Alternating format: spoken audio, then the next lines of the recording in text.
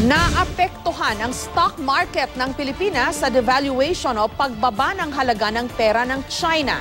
Sa kabila nito, ayon sa ilang ekonomista, walang dapat ipangamba ang nakararaming Pilipino. Positibo pangaraw ito para sa mga OFW dahil tumaas naman ang halaga ng US dollar.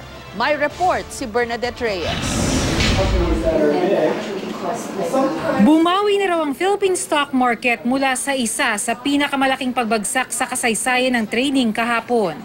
Kahit pahalos isang oras lang tumagal ang trading ngayong araw, matapos magkaroon ng problemang teknikal kanina. Nagsara sa 6,830.34 points ang Philippine Stock Exchange Index kanina, mas mataas ng 39.33 points o katumbas ng mahigit kalahating porsyento kumpara kahapon. Apektado ang stock market ng Pilipinas sa nangyayaring devaluation o pagbaba ng halaga ng yuan, ang pangunahing currency sa China. Sinabayan pa ng pagbagsak na ibang merkado sa ibang bahagi ng mundo. Pero hindi raw dapat mangamba na mauulit ang dinanas ng Pilipinas noong 1997 Asian Financial Crisis.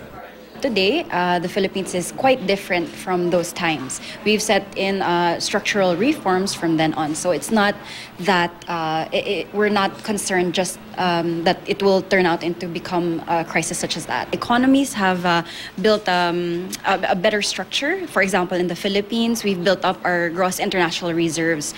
The BSP also manages our currency so that it doesn't fluctuate so with too much volatility. May sufficient cash po ang ating economy.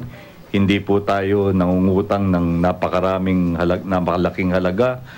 Bukod sa ekonomiya ng bansa, wala rin naman daw epekto ang performance ng stock market sa mas maraming Pilipino, ayon sa ekonomistang si Winnie Monson. How many Filipinos actually invest or play in the stock market? It is too small to affect the whole economy. Meron din daw itong posibleng epekto, lalo na sa remittance na pinapadala sa pamilya ng mga OFW. OF remittances actually get more value for their dollars. So this actually improves the consumer sector. They can buy more with their peso. Bernadette Reyes, GMA News.